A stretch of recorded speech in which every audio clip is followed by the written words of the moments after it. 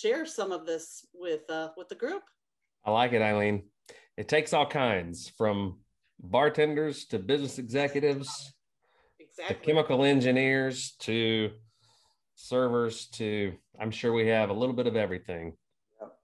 Previous Hall of Fame catchers. What did we say last week? Switch hitting catchers. That's awesome. Takes everybody. So we're excited about it. Can't wait. I think before we do that and get there, we have a quick video to play. So behind the scenes wizard, press play and we will watch this.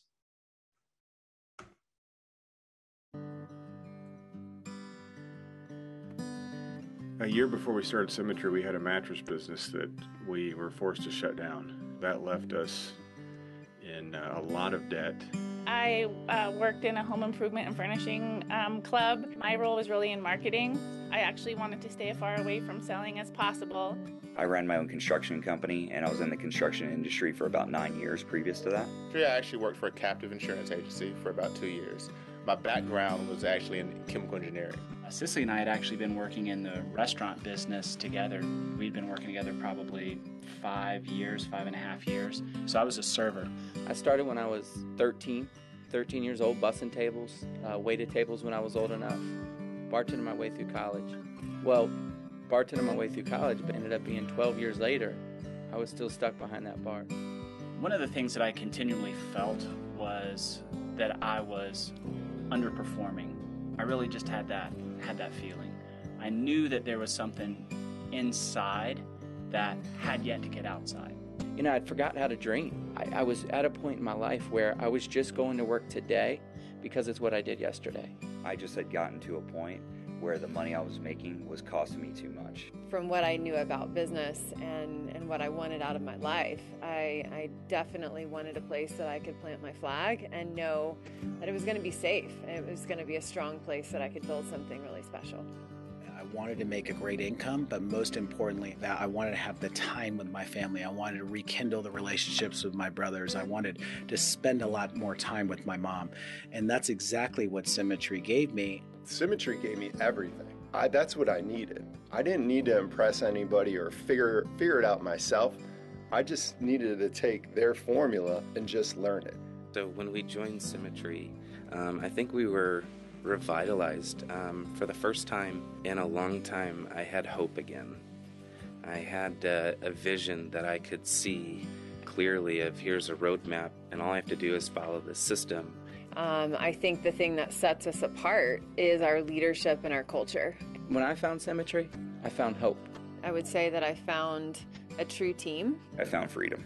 I found family again. I found brotherhood. I found possibility. I found hope. I found my home. I found a home. When I found Symmetry, I found my purpose.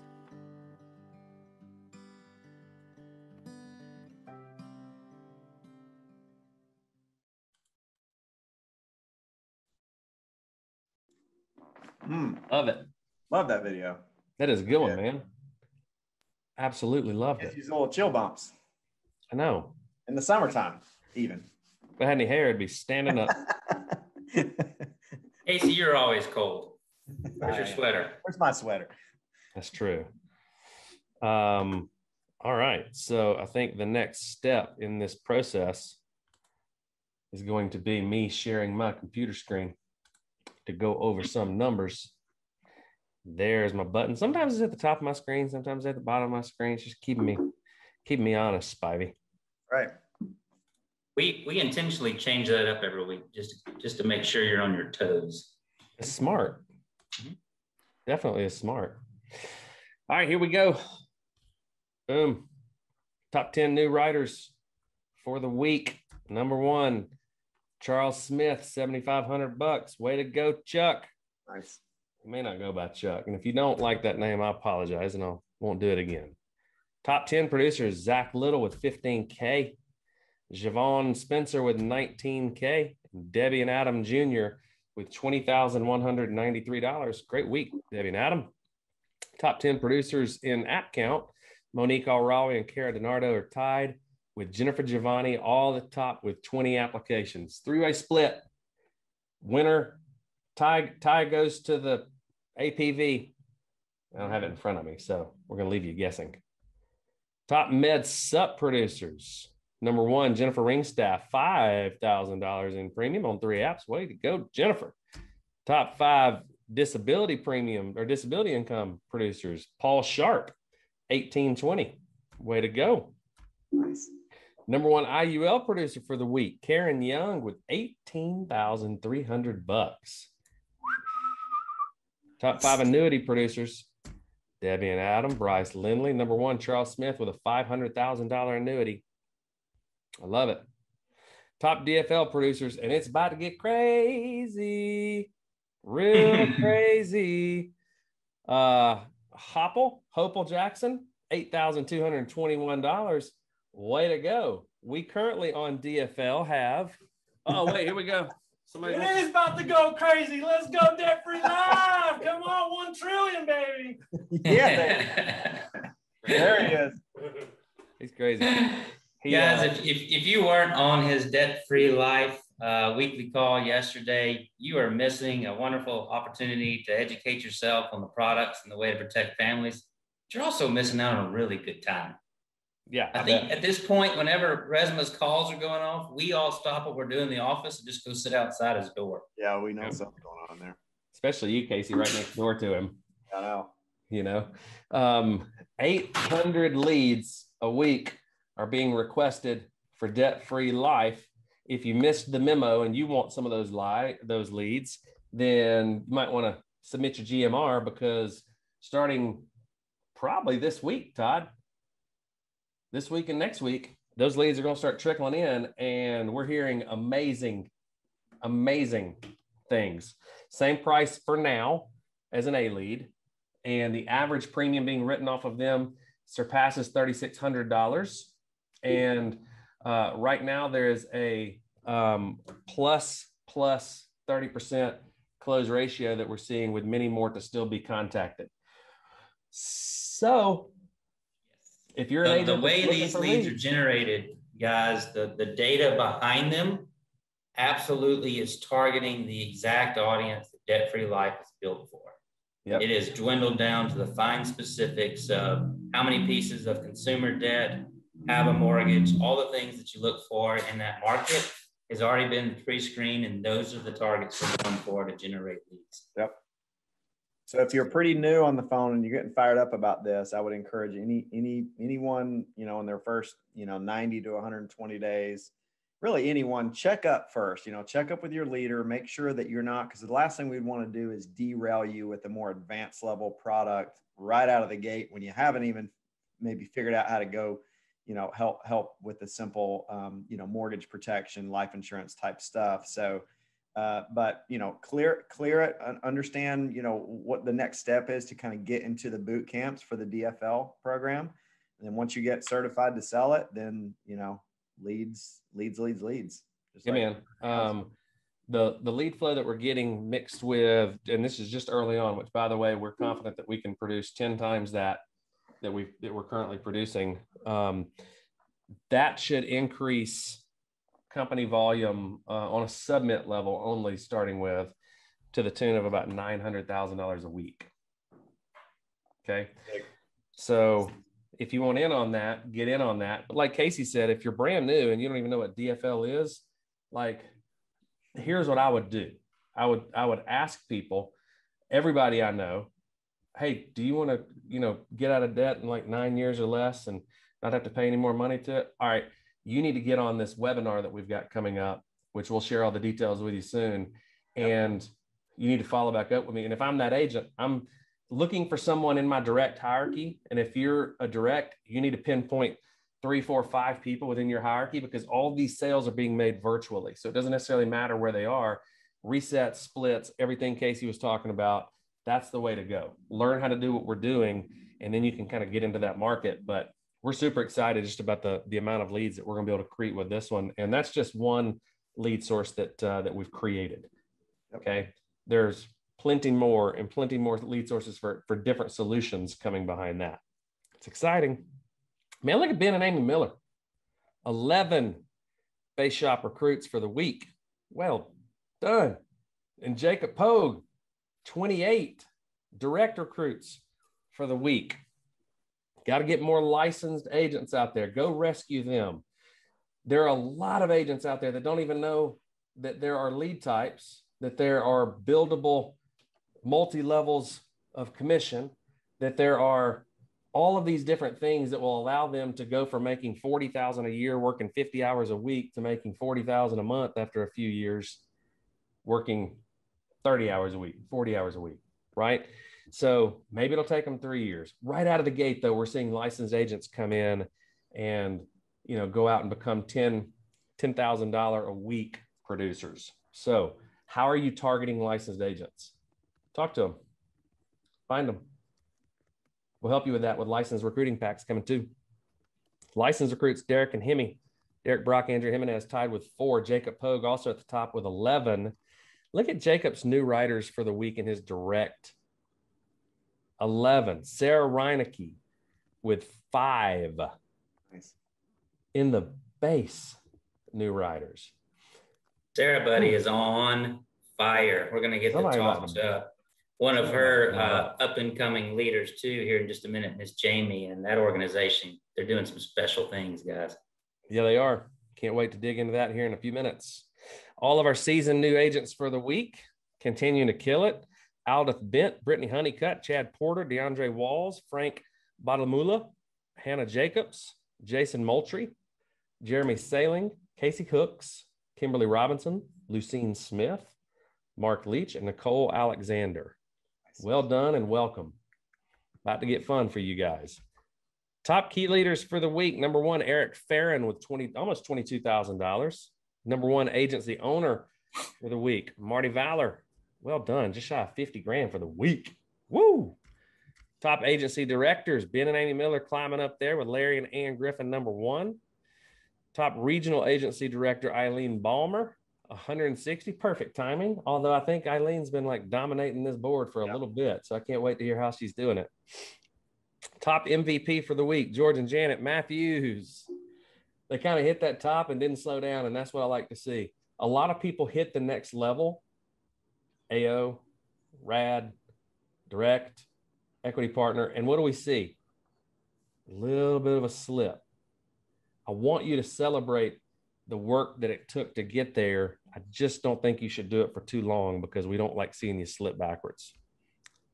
Number 1 SVP, Senior Vice President, Jimmy Spilled Dinner, edging out Kyle and Lisa Kimbrell. Well done. Top Executive Vice President, Mr. Carl Miller. Got a fun few texts from Carl recently. Look at Lynn Watkins, $616,000. Number 1 associate partner. Well done. Number 1 senior partner, Mr. Easy Eddie Pritchett with $868,000. And Marshall Whalen, $857,696. Back and forth they go. Went to Eddie this week. Top direct, Mr. Kevin Purdy, $240,000 in premium. Well done, KP. Well done. And top base shop, Edward Pritchett, $43,255. Continuing to kill it in the base. Congratulations, everybody else that made the boards this week. Top bonuses given out for the month. 120 equity bonuses totaled out to $831,000. Hello. Marshall Whalen with 156 grand. Edward Pritchett with 130,000. Top capital bonus winners, $64,000 in total. Chris Cook, number 1 on that board with Miranda Martin and George and Janet following. And then the number 1 producer, $2,880 for the top producer's bonus. Over $75,000 paid out in that bonus. Total for the month, it's a record, $971,406. Not too shabby. That's a record to break, buddy. How's it going? Bonus. Not too shabby. It's a bonus. Bonus. Look at this again. Bonus. Top 3, Watkins 83, Pritchett 130, and Whalen 156. Not too shabby, guys. Well done. Did you know that coaching yields on average a 4 to 7 times return? Did you know that, Spivey? You probably did. We have a growing base of qualified coaches ready to guide you to the next level. We're subsidizing the cost. We've talked about this on a few calls recently. But make sure that you're getting your leadership coaching in. You can email coaching@quility.com to begin your onboarding process. I think one of the most important things that any leader can do is learn how to be more of an effective leader. And that's exactly what this does. Leadership is all about, Casey, your level of influence. How much can you not only impact change, but I think encourage positive change, but encourage positivity, I guess more importantly, through change. And that's a hard thing to do because we're in an ever-changing time in our industry. And, you know, if it's new solutions or products, or if it's new lead types, or if it's new methods and means of recruiting, or if it's new, everything seems new. The best leaders don't try to fight that. They say, this is extremely important to help me get to the next level of where I'm going. The worst leaders say, nah, I think I'm going to keep doing things the way I've always done them. We'll see how that works out for you, but I wouldn't really recommend it. It's the same thing with, if it's, as an example, Brian Williamson, DFL. We agree that you shouldn't, as a brand spanking new agent, try to write DFL, but we also agree and understand that it is massively profitable for an agent to do DFL if they know how to do it exceptionally well. We know that digital leads are going to be much better if you call them as quickly as you possibly can. The quicker, the better, right? They're not going to be as effective, neither are direct mail leads, if I sit on them for a week and start trying to call them on Friday or Saturday or Sunday. We're not mandating that you have to have these changes. We're just letting you know that the most successful people are going through these changes and they're actually embracing the changes, right? It's the same thing, Casey, with teaching people about a mindset around how to view leads or how to view, you know, any number of things. You name it, and we can kind of talk about how you kind of talk through that. What do you think, BW? Yeah, well, it was great seeing Marty, the agency of Valor on the leaderboard. He's working with one of our outstanding qualified coaches right now, and I'll let him talk about the value that that's bringing and how that's impacting his business. But he's the second one today. I was leading a call for Melissa Weigel and some of her leaders, and someone messaged me privately, said, I just started coaching with Alan Spees, one of your qualified coaches, and it blew me away.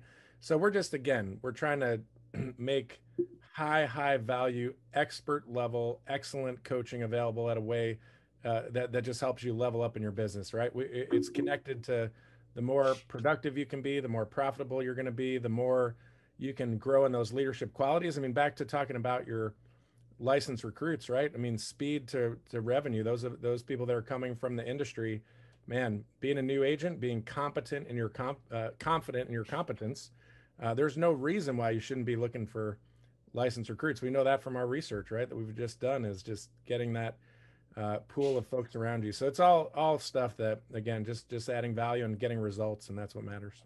Yep.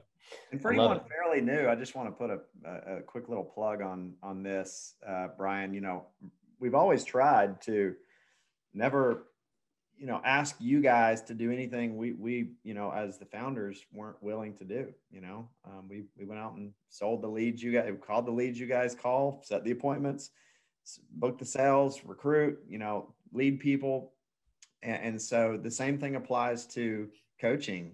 You know, this relationship, if anyone's new on the phone with Brian, came through Brandon, myself, and Brian, and a lot of our executive team here, feeling like we need to invest more in ourselves from a coaching and leadership development standpoint. And so this relationship we have with Brian was because he was coaching us, and we were paying Brian to coach us internally to be better leaders, to be more productive behind the scenes in the office. And so, man, so much of what we learned in the last few years that has allowed the company to elevate to the place it is because of coaching and coaching with guys like Brian and some of the other coaches that he's bringing on. And so I just, you know, I think sometimes people, especially agency owners or key leaders or people that are wanting to start building, have trouble with that leadership part of things because maybe they're coming from a spot where, you know, they were a manager and they had employees kind of that they were managing. Here we're leading a volunteer army, and the same principles that you might have used in that lower level type of leadership where it was more positional is drastically different than the type of leadership you need to have here to actually have success. Because what will happen is if you try to do that, you're just going to blow people out. And we see that a lot. We see that a lot. We see it a lot, and it causes friction. And so you have to understand where your blind spots are, and having someone to hold up a mirror to you a little bit on the outside, kind of like a Brian Williamson or some of these other guys we're talking about, allows you to go, okay, that's a blind spot. I get it.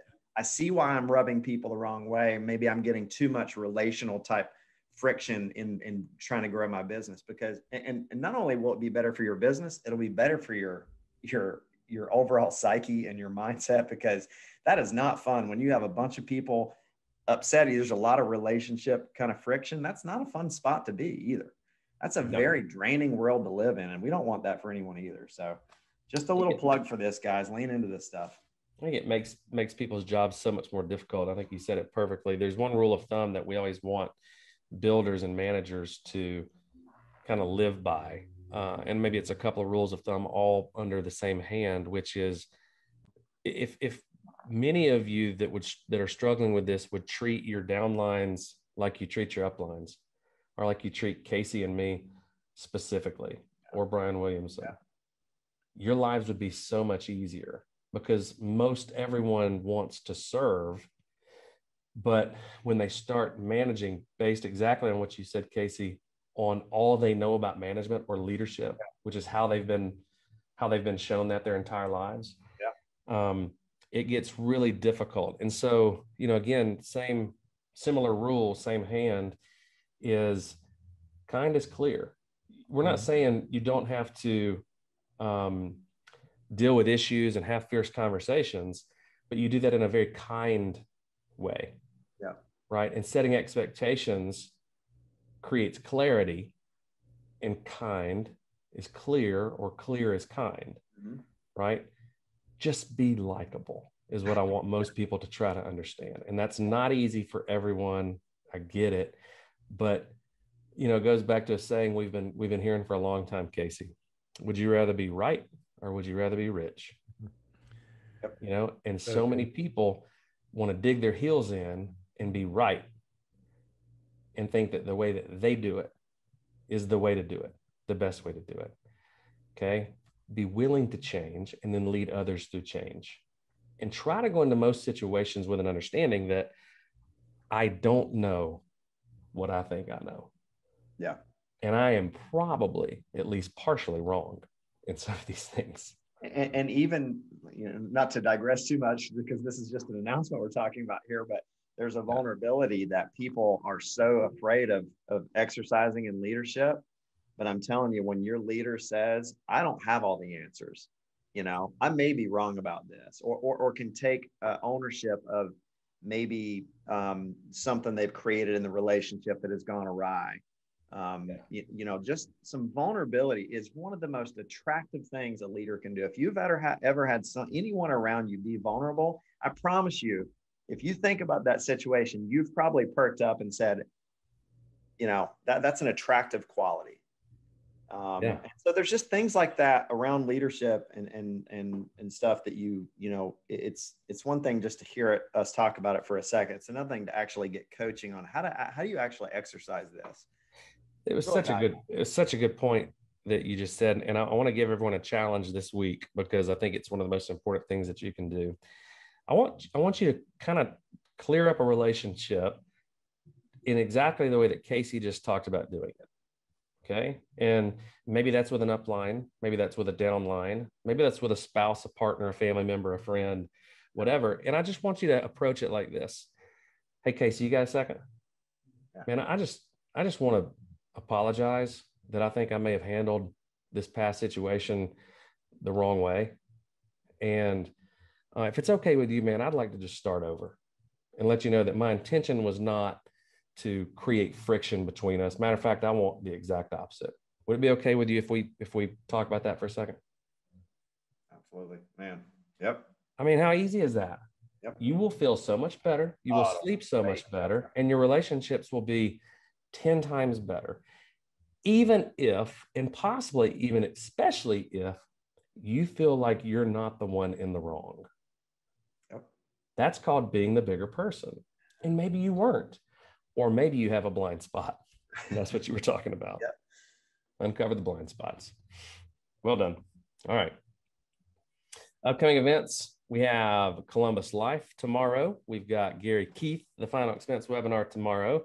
Monday, we got like one of the best ever, Jimmy Spill Dinner, hosting the training call. And then obviously Tuesday, we got Debt Free LIVIN by Mr.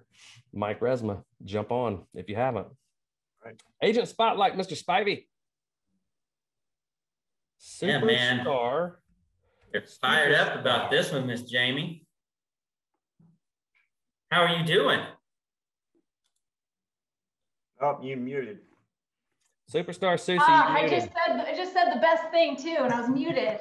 I knew it. Sorry, I knew you were going to say something that. really kind to me, and I missed it. I did. Thanks for having me. And welcome. We feel privileged and honored. We were so excited last month to get to spend a little bit of time on the agency owner hobnobbing breakout call with your upline. And let me just tell you what Sarah spoke to us about you and the team in general and the energy and just your kind heart and everything that you've brought to this organization. We owe you a ton of gratitude for what you've done in such a short amount of time. I appreciate that. It's been a wild ride for the last 12 months. Yes, well, for those of you that are just meeting Jamie for the first time, she comes to us and in less than 12 months broke out as an agency owner. Sarah writes that she's had no less than 10 to 12 riders a month. She's even had a 36K month. All this while raising 4 kids, including a newborn? 4 kids. One of them I actually had in September of 2020. So first of all, let's start there. Where do you find the time? Oh, that's funny. So yeah, in December of 2019, I didn't know about Symmetry yet. And I was bored. I was bored in my business and I thought, let's have a baby. My husband was like, no, let's not have a baby.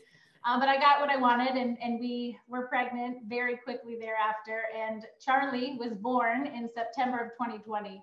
I was just starting to recruit then and get through the learning curve and start to figure this thing out and had a baby. So, yeah. Well, that's a lot to keep up with. And you said you'd kind of gotten bored in your former business and former career. What were you doing? So I previously worked as a nurse. I didn't hear Brandon say that nursing people had come from that industry, but I worked for 12 years in the cardiac intensive care unit for Boston Children's Hospital. So babies born with or who had acquired heart disease, that was my thing. And I did that for about 12 years. And then I landed in a network marketing business, which I built that up, hit the top of the company there, fell in love with it. And I did not know that I had another year in me. This company found me by way of Sarah Reinecke giving me a phone call and saying, hey, I found this new thing. I think we should do it. I've been asking a lot of questions and doing a lot of research. And I'm like, yeah, I'm in. So I didn't do any research at all. I just suffer from what's called fear of missing out. And I knew Sarah had been successful previously. And I knew she beat Jacob Pogue down for 2 weeks, probably every single day, asking a bunch of questions. And I said, I'm in with you. So I was her running buddy from the start. And you've made such an impact. Sarah sent in a very sweet email that I'll share with you after the call, and just talks about your heart, the love that you have for not only your upline, but your colleagues, your clients, cross-line, people in other organizations that just comment what an amazing friend, wife, mom, agency owner you are and the leadership that you show. So I just want you to know how special you are to those in your organization and all of us. If I'm new to this call and I'm seeing awesome Jamie and seeing what she accomplished in 12 short months, tell me what is the secret? What's the best advice you can give me if I'm a brand new agent? Yeah, I would say get out there and make a mess. When I first started here, and again, I didn't say this from the beginning, I'm part of Sarah Reinecke, Jacob Pogue, Marshall Whalen hierarchy, and super grateful to be here. But I would tell people go out there and make a mess. I mean, I blindly followed Sarah, and she was new at the same time, and we just did exactly what Jacob Pogue told us to do. Go get a license here. Okay, cool, we'll do that. Get your GMR set up. Okay, we'll do that. We had no previous experience in this industry. So we just kind of leading the blind and figured it out and made a bunch of messes and cleaned it up along the way. So that's what I would say to do. Yeah, that's So true. It's what Danny Young told me for so many weeks. And it's funny because I resisted the first couple of weeks. I was so scared to go make that mess. I was so scared to go into that first home or go into that first appointment.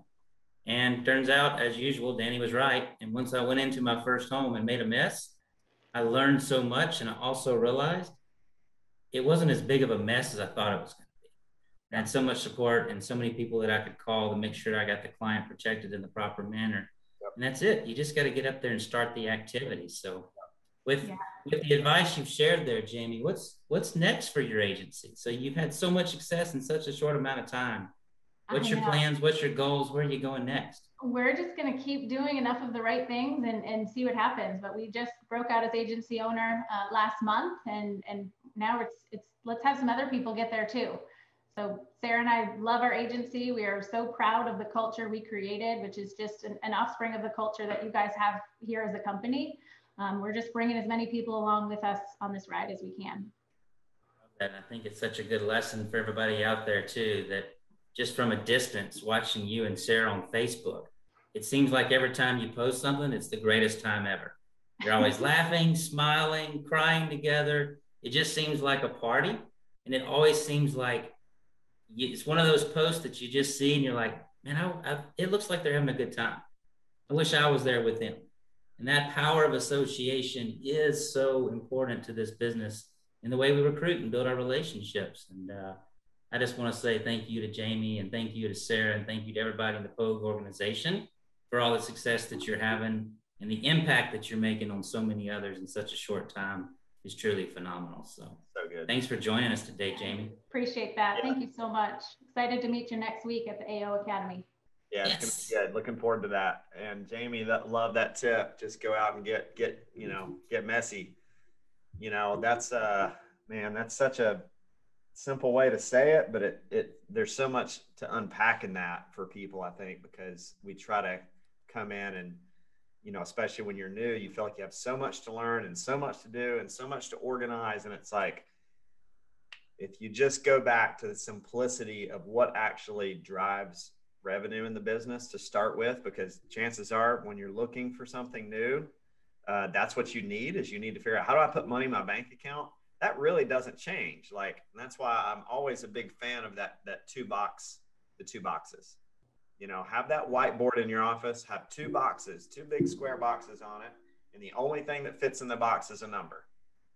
And in the left box, that number is the amount of appointments I need for the week. Nothing else matters. How organized your car or your filing cabinet or your office is, doesn't matter. Nothing matters except the amount of appointments you put in that box. And I like a box because the only thing that can fit in that box is a number. I can't put an excuse in the box. I can't say, well, I didn't, it's just a simple number that I have to hit. What is your weekly number that you're trying to hit from an appointment count standpoint? We're working for at least 15 a week, 15 to 20. Are you virtual or are you?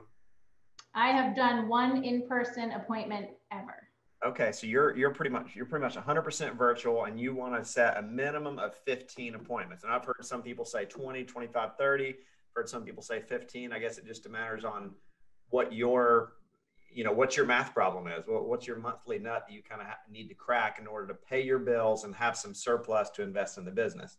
The box next to it, at least in my office, was how many people do I want to interview? How many Jamies do I want to talk to a week?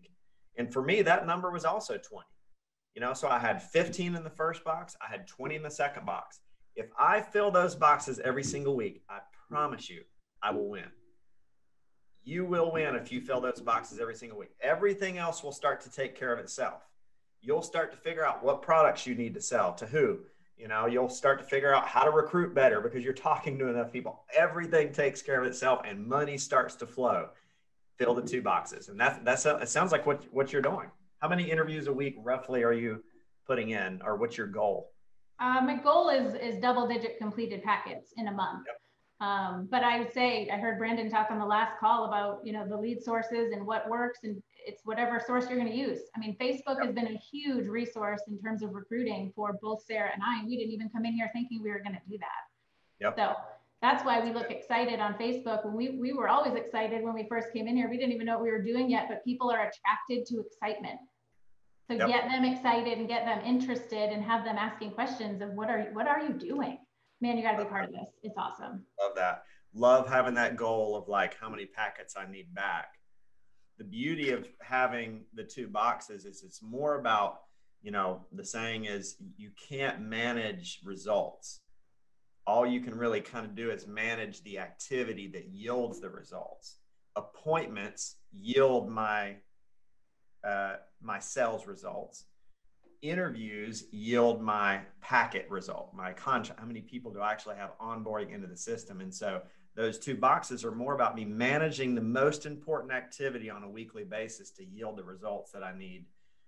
That's going to fall out of the box, right? But yeah, love where your mindset's at, and that's such a great way to approach it. I'm just going to go out and I'm going to kind of jump off the cliff and build my wings on the way down. So that's the way we did it. Awesome. Appreciate that, you guys. Thank you. Jamie. So good from a leadership standpoint too, Jamie. Great to see you. I'm looking forward to the time next week as well. I loved what you said about not only making a mess, but your responsiveness to direction. When we teach the square next week, we're going to talk about directive leadership, right? And secure, confident, humble leaders actually crave direction. And it really sounded, and I'm not surprised, working with Jacob and Sarah together back then, is like, man, your willingness to take that direction and just say, tell me exactly what to do. How do I win here? Man, if we could multiply that, and especially with the new folks here, because you recognize you don't know what you don't know. And that's normal when you head into a new sector, a new industry, and your willingness to do that is huge competitive advantage. And if we'd have more of that kind of responsiveness and humility, we'd have more of the kind of results you're getting. So really, really great. Good stuff. Thank you, guys. Thank you. All right, Eileen, I think that's it, right, Spivey? We got any more announcements or anything we need to hit? No.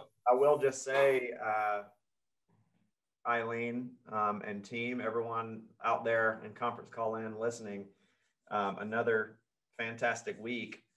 And it sounds like we're going to have another big week this week. Just want to encourage everyone to continue, please, leaning into this thing right now.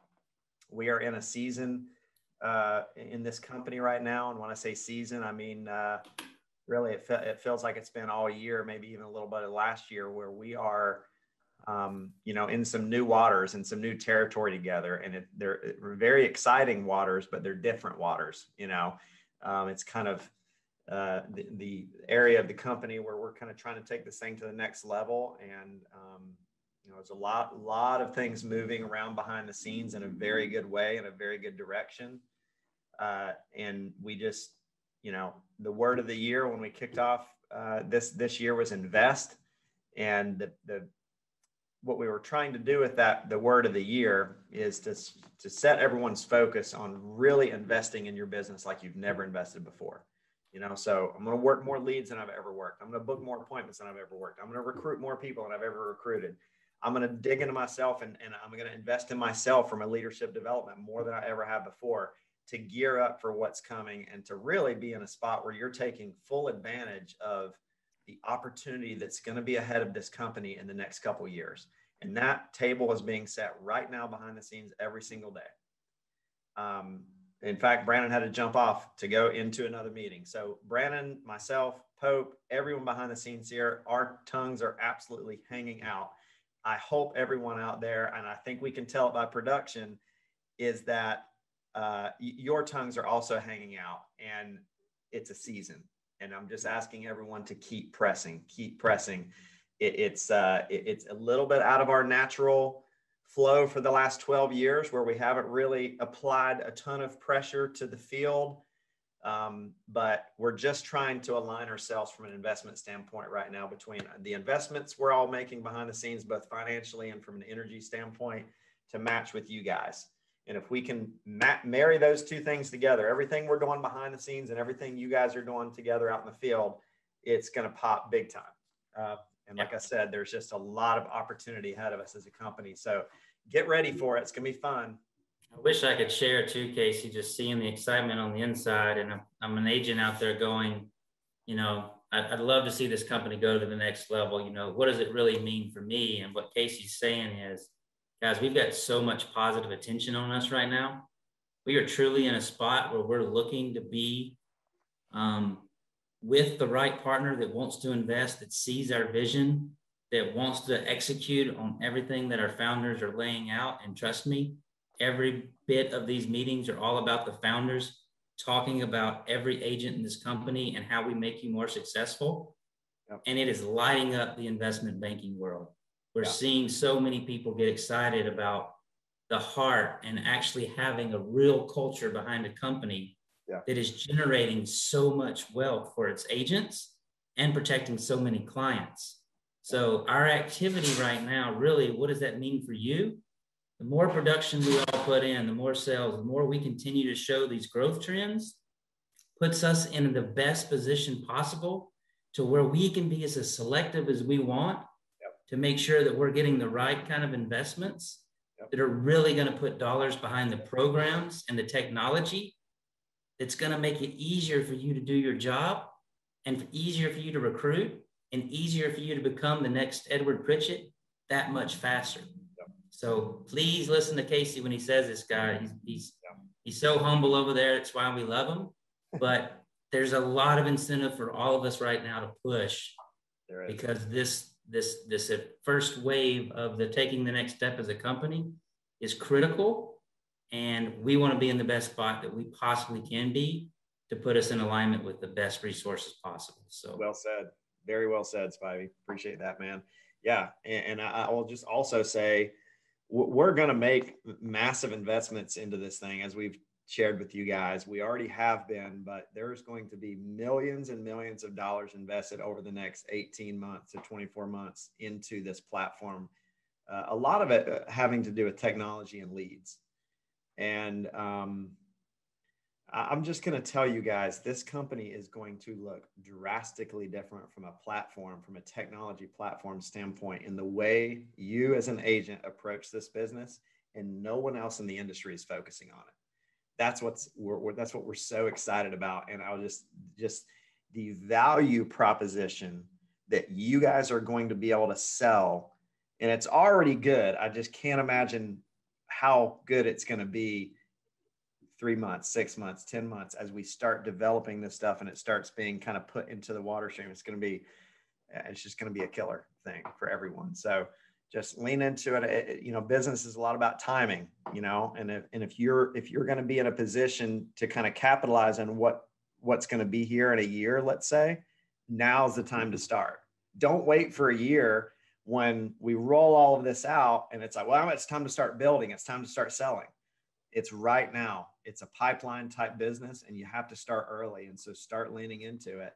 And that's why I think, as a little segue here, we should get into Eileen's call, because Eileen, you are one of the newer people in the ranks to get the top of the company, right? And so I think I know we got a special guest on today with you, but I also I hope you can share with us a little bit too on some of your journey and some of the things you've learned in the process. But how long ago did you join us, Eileen? It was 7 years ago in May. 7 years ago. A little over 7 years. And what were you doing right before this? Right before it, I was doing Aflac. I did Aflac for about 6 to 9 months, but I was searching for my insurance home. I had been through some other career moves, but I had started my career out in insurance with a captive company, a pretty large captive company, and gotten away from it. And some things in my life kind of led me to the point where I needed to get myself in order for retirement. Yeah. And I knew the insurance industry was a place to go. I just had to find the right home. Find the right home. Isn't it crazy how, because Brandon started with Aflac, they recruit hundreds of thousands of agents a year. They recruit a lot of agents. And when you look at the opportunity set that a new agent has with Aflac, and I'm not saying you can't make money there. I mean, there's obviously plenty of agents making money there, but there are a lot of companies like that recruit even way more than we do. And some of that to me is just a timing thing. Aflac's been around for a long time, right? And they've developed a certain amount of kind of a foundation and a size over the years, but when you look at the actual opportunity, hands down, Eileen, what was your experience like when you started there? And what was your experience like when you started here from an opportunity standpoint? Like your ability to actually go out and put money in the bank. That was tough. It's a really long sales cycle. You know, here, I literally wrote my first applications with Symmetry less than 24 hours after I got my agent number. With Symmetry, not with the carriers. They were paper wraps and the whole 9 yards. With Aflac, I mean, it took forever. I mean, they were touting me as doing great and, you know, tossing me ducks and doing all kinds of crazy stuff. And I was like, I haven't had hardly any money put in my account. So I knew pretty quickly that I was too old for that game, man. Because it takes a lot of prospecting. And, you know, if anyone is new here, you know, prospecting will kill you. It's a young man's game. And the great platform that we have here with the lead program and you guys, your experience that you have to get the right leads in our agents' hands is just hands down one of the most attractive parts of this business model. And there's so many great things, but that lead program is what gets us all started. It gets you in the door, right? What about, so how long did it take you when you started with us? And then I just want to turn over to y'all because I know we're kind of encroaching on the 2:30 time to stop. But what was your, you know, how long did it take you to kind of come in and get to the point where you felt like you were 80 to 100,000 a year commission range? Well, probably about 3 months. I kind of knew personal production wise that, you know, I was on that track. I mean, I wasn't a great producer like some that we see now, but I was, you know, I could hold my own, you know, and I just quickly followed right into Jacob's footsteps. You know, I'm direct to Jacob Pogue, and he was reaching his stride on recruiting. And I just, you know, we just locked arms and I followed behind him. Just kind of mirroring exactly what he was doing. And so roughly how many producers do you have on a monthly basis now? 200 and, well, unique writers, you know, we're running around 60, 70. 60, 70. And how much production on a monthly basis? 500 to 600,000. And income's a little better than 80 to 100 now, I guess? A little bit. Well done. Well done, Eileen. You're a perfect example of the person we're looking for. You know, you came in, you listened, you plugged in, you went to work, and you know, look where you are.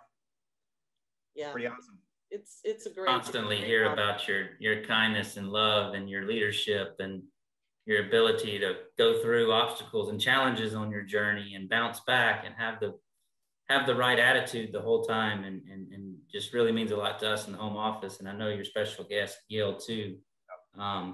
Just want to make sure he knows how much we appreciate him. He's one of those guys that does not miss an opportunity to reach out and thank the home office for something that made his life easier in the field, or just to remind us that he appreciates our efforts and what we're trying to accomplish to make even the future easier for our agents. So just a great example of two individuals that have a tremendous attitude, that show gratitude and appreciation. And obviously it shows in the business numbers as well. So can't wait to hear from Gil.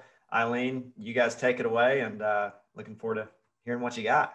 All right. Thank you so much. We truly appreciate you. And, you know, everyone, my name is Eileen Balmer. I am direct to Symmetry Financial Group and the great Jacob Pogue in the Marshall Wayland hierarchy. And I'm so proud and so grateful to be here and to be, you know, with this great group of people, not only in my own hierarchy, but the entire company. And, you know, before I introduce our guests, I just want to take a brief moment.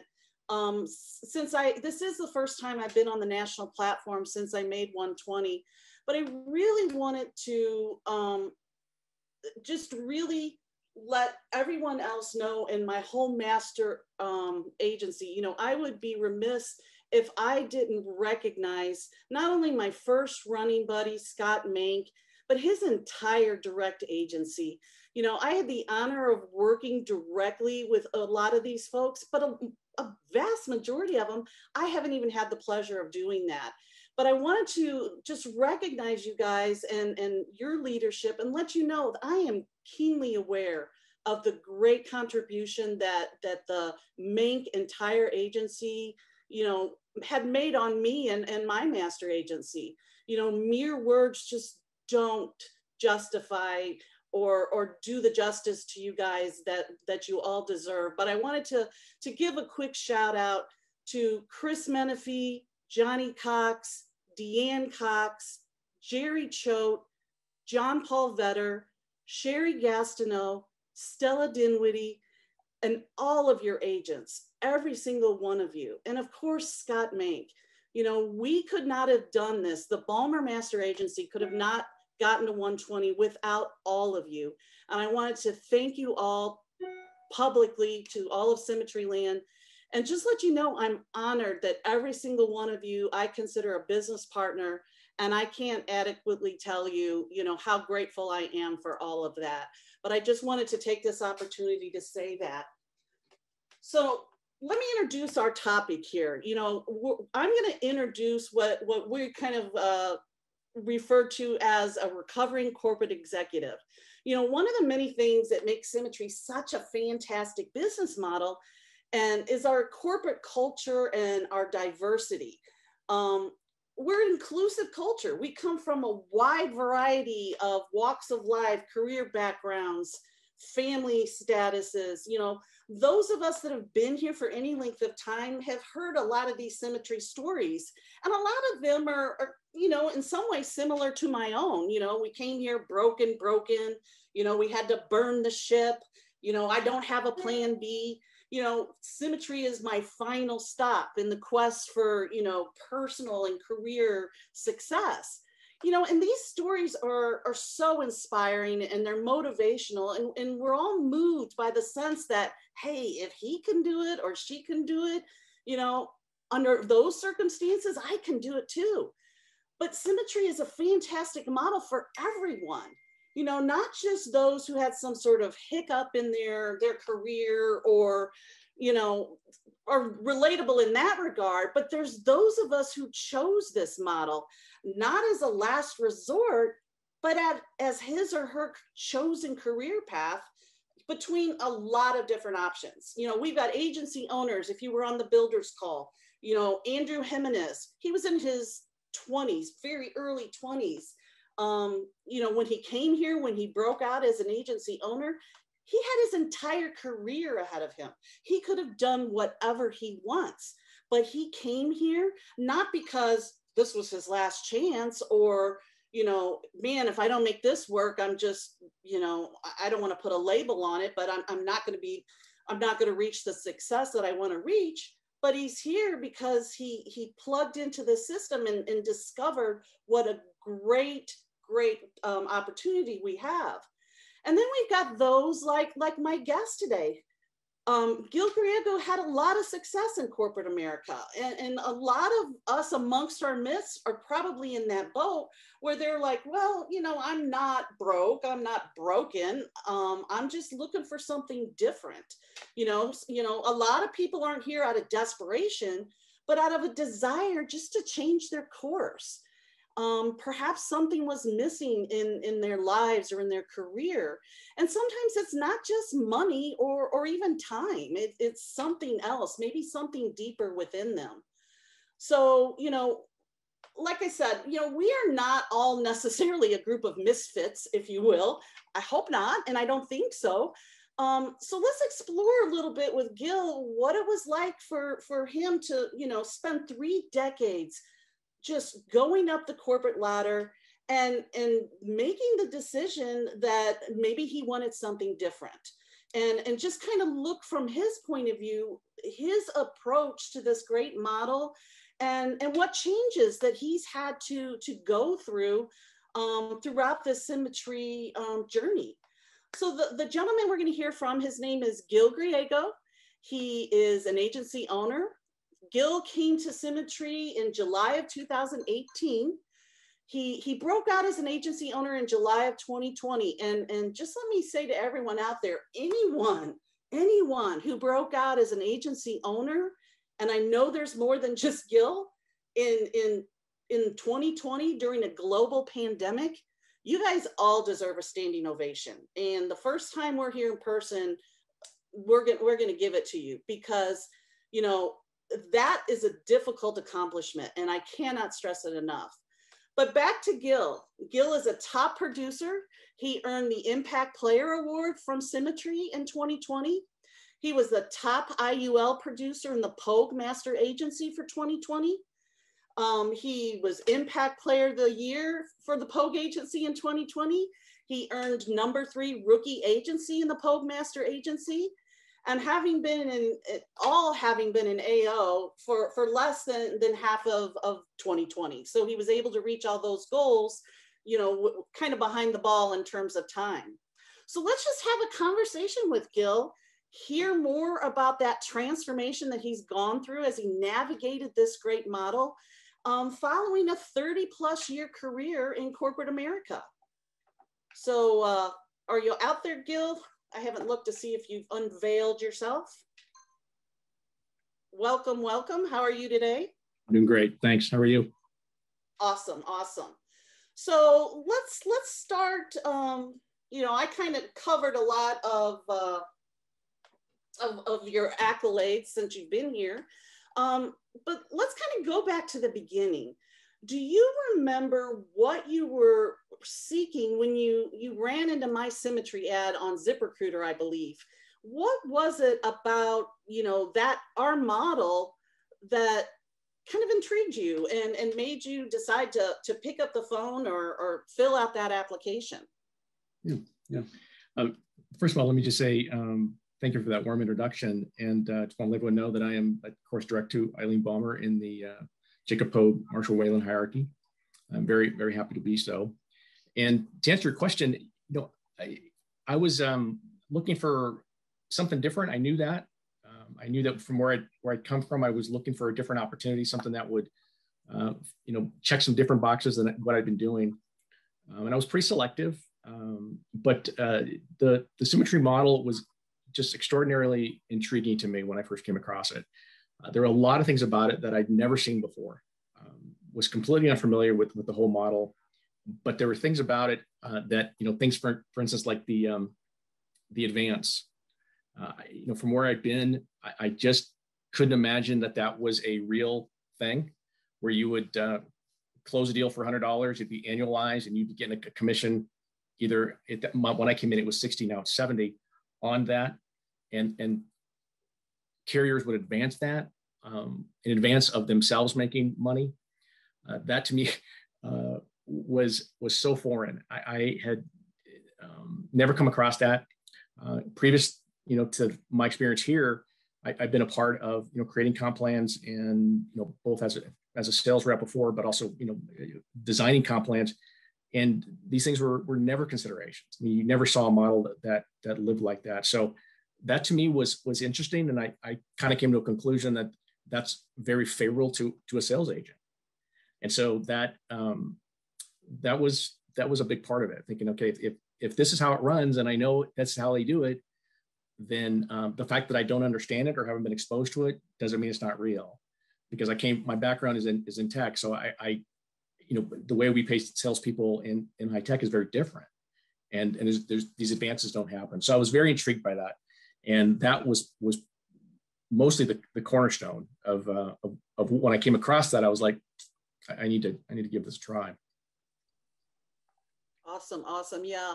I think a lot of us kind of forget what a great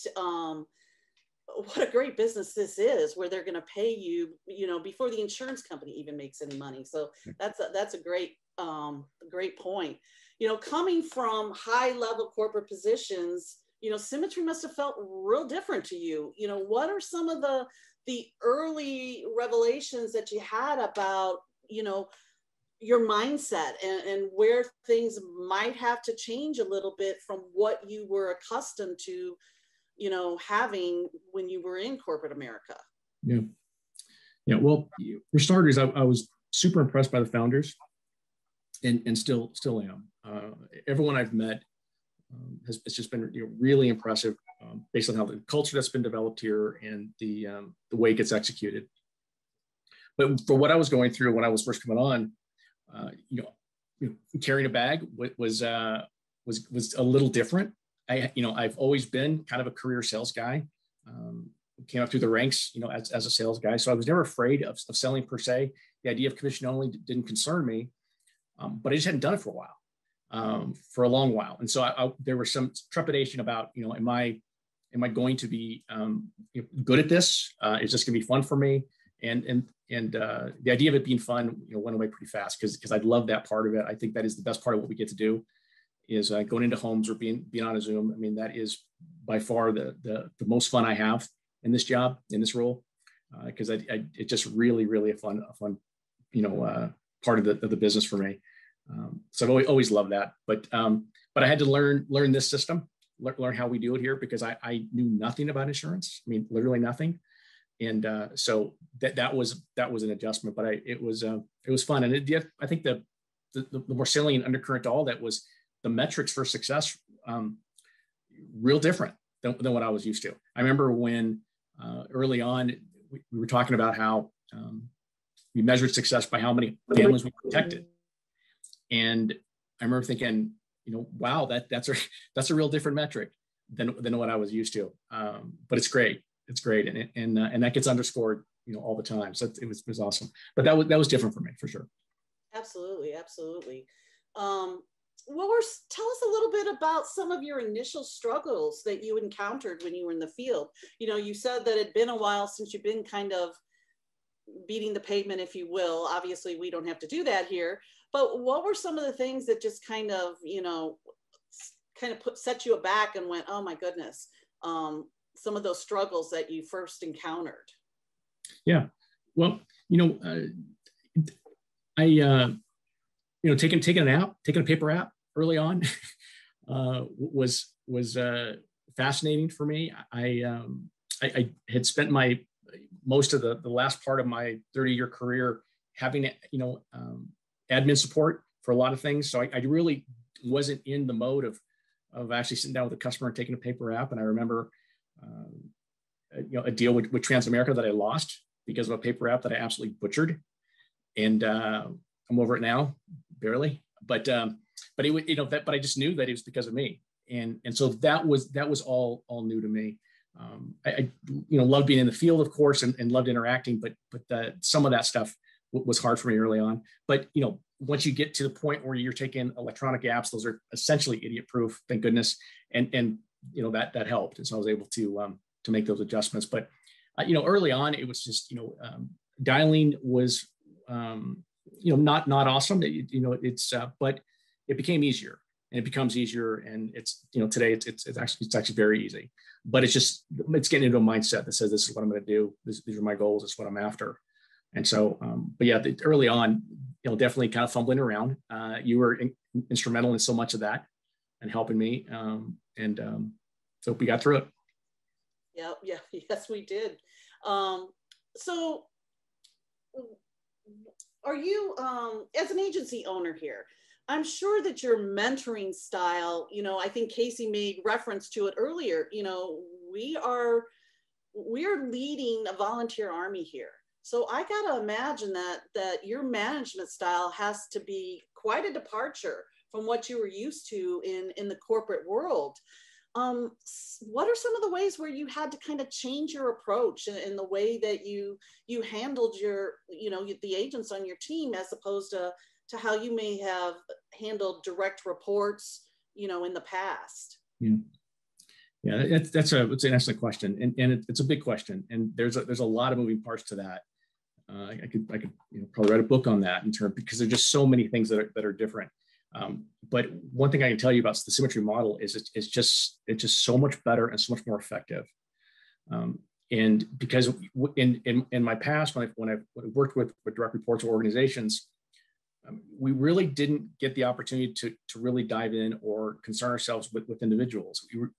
When you are moving up the ranks in the company, or even at the top of the company, you essentially become nothing more than just a revenue animal. and it's about just driving a number, and that's the objective. And people and individuals are parts that can be interchanged to achieve those objectives. And I'm sure many people that are on this call that have been a part of corporations and been in the life of reorgs and realignments and things that get moved around. I mean, I've seen all that and been a part of that on from one spectrum to the other, and it's nauseating. It's nauseating to be a part of a downsizing and watch people leave that you don't want to leave, that are really good people, who you like, and to tell them that they're going to get X amount of weeks of compensation and that they're out. That sort of thing was it's hard, but that's the way the culture is created. Here, it's nothing like that. And so, we get to operate on an entirely different level. And I remember occasions where the organization I was leading was going to expand for some reason, either because of a group was reorging in or something was happening. And I remember thinking about how I always wanted to make sure that the people that are coming into the organization have a different experience and enjoy what happens here. And even though I knew that there'd probably be a reorg coming up in the next 6 months again, and it'd be realigned. But I remember having times where I thought, I really want this to be positive for these people. And then realizing that none of that ever really gets to happen to that extent, because you're chasing a number, you're chasing an objective. And when that either is achieved or not, that affects what happens. And here we don't get to do that. Here I can actually say, look, I want people to have a great experience in the organization. I can influence that. Or in the past, I haven't been able to. I wanted to, but haven't been able to, because here we get that opportunity to really engage people where they're at and what's important to them. There are people here that want to be part-time, and that's perfect for them. I mean, there's no right or wrong. There are people in the organization right now that, they have a brick and mortar insurance business in downtown San Francisco. And they want to engage Symmetry for those occasional times that they have a person who is a non-PNC client who's looking for life insurance, and they want to engage. Well, that's perfect for them. And then there's people that are hard charging and want to be AOs. That's perfect for them. So it's really fun to be able to be in an environment where we can plug into whatever drives an individual, and it's not what's important to me or it's important to the organization that I'm serving or working for. It's an entirely different style, and we get to just care about people. Just be real with them and authentic. It's a lot of fun. Yeah, that's very different. Absolutely. Is there anything that you miss about being in those corporate roles? Would you ever return? No. I mean, there's literally nothing that I miss from corporate America. And it's even as I say that, I think, wow, it's quite a departure, because I love what I've done, but no, there isn't. And what I leave? No, this is it. I mean, I cannot imagine a scenario where I would leave Symmetry. Well, I would leave Symmetry to play third base for the Giants. That I would do. But I'm starting to think that window's starting to close. But got an arm, right? You got an arm. Not really. What are some of the mindset changes that you've had to make? I know since I came to Symmetry, the consistent personal growth piece, it was completely different than what I've experienced in the past in my career. Are there some mindset changes that you've had to go through personally since you joined Symmetry? Yeah, definitely. And it's really coming to a point where realizing that it's not about me or my number or what's going to drive an organization. And instead, it's about the people that are coming into the agency. It's about them. What matters to them is what's paramount. And I'm the only thing I get to do is I get to have a front row seat at what they want to accomplish. And I just can't tell you how rewarding that is, how much fun that is. It's a privilege. And so that is a shift, because before I was always accustomed to just chasing a number or chasing an objective, chasing a growth number or target, something. And here it's just about let's understand what's important to you. Where are you now, and where do you want to go, and how can I help you get there? What are those things that I can do to help drive that? And as long as I know that, and I get to work with you shoulder to shoulder and watch it happen. And so, and I got to tell you, watching people in the organization hit their goals, hit their objectives, state their targets, and then do it. I mean, it is just awesome. It is just awesome to watch, because you're watching them develop in such a way. And I've got story after story. I mean, so many dear people in my organization, and just watching them, just develop and grow. I mean, yesterday, Cooper Gardner had an incredible day in the field, and it was so exciting to see that. And the team celebrated because it was just really fun. So those things are great, and really great. That's awesome. Do you have any advice for anyone out there that may be also recovering from, rampant corporate America? Coming into this brand new, what advice would you give them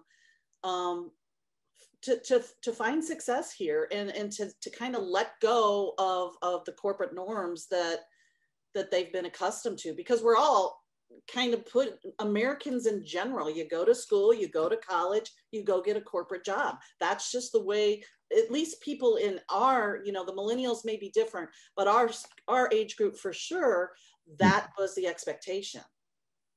And this is a departure. Yeah, great question. I think that what I would say is this model is different, but that doesn't mean that it's in any way flawed or inadequate. In fact, the contrary. And I think people struggle with that. You come in here and you go, well, yeah, I would do it this way, and I do that this way, and I fell into some of that. I kind of had that objective, or at least that those optics. It was really helpful for me because early on I heard John Ziller say how he came in and he just wanted to change everything.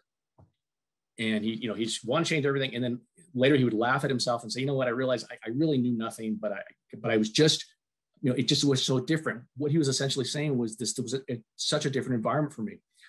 I went through a version of the same thing. And because John's counsel, when he said that, I was like, okay, that makes sense to me. I'm just not going to try to reinvent the wheel, so to speak, because the system that's here and the culture that's here, it's in place. We just got to follow it.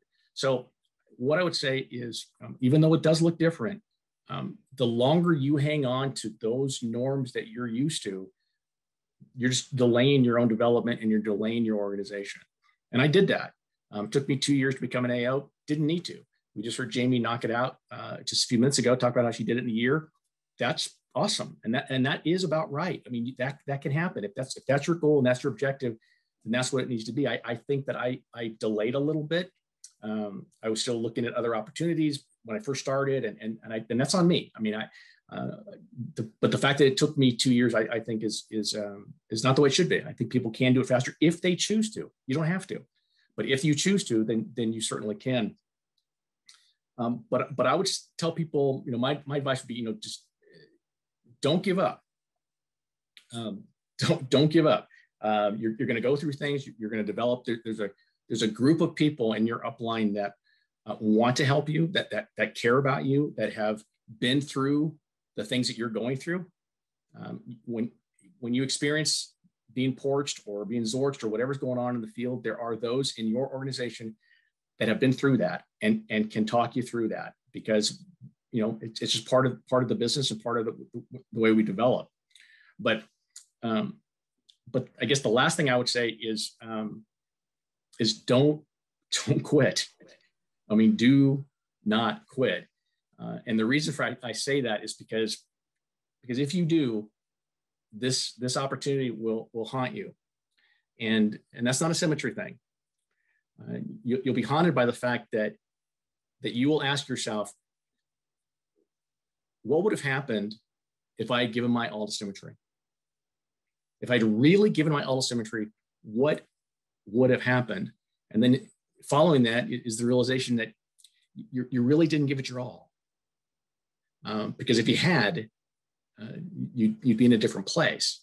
And so that's why I can tell you, don't quit, because that question will gnaw at you about the opportunity that you could have missed. We just heard, Casey talked about what's coming up in the next 1.5 to 2 years, if not sooner.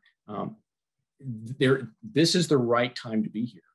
This is the right time to engage this company. Whether you're just now going through licensing and this is your first call, or whether you're trying to get up to 120, all of us, this is the right place to be at the right time.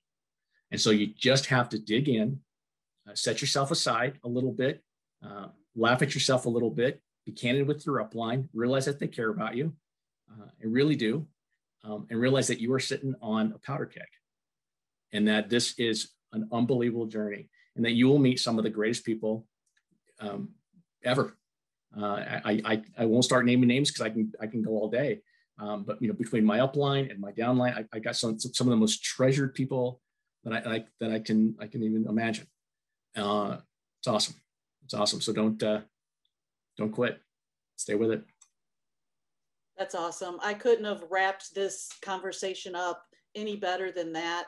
I guess I'll throw it back to Casey and just say, thank you, Gil. I am so honored to be your business partner, and so glad that you're on the team. And, you're going to be at the top of this company before long. Thank you. Get away, Casey.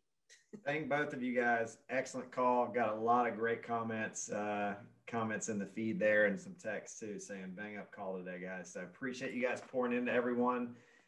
Let's go out and have another killer week together, and we'll be back same time, same place next week. Thank you, Eileen. Thank you, Gil. Y'all are killing it.